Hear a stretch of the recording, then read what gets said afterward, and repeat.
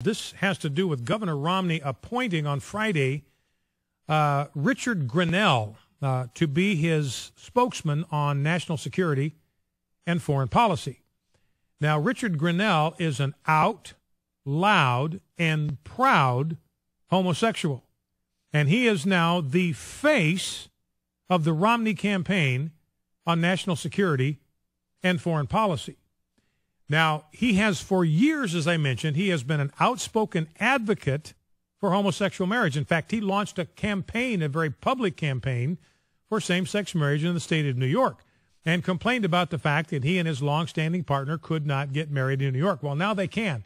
The article I've got goes back a couple of years before the Empire State legalized gay marriage, so now he can get married there, and I don't know if he has. Remember, what gays want is they don't want the rights, they want the title.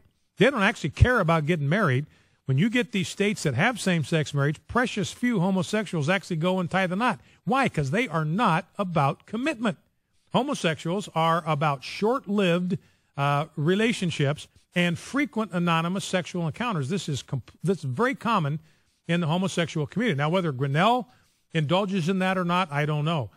He's in this long-standing relationship, but I've had those that have come out of the gay community tell me personally, look, when I was in the gay community, was on that lifestyle, I had a partner, and we told everybody we were monogamous, but we had a deal that we could fool around on the side all we wanted to. That was just an understanding that we had. And he said that is very, very common in the gay community.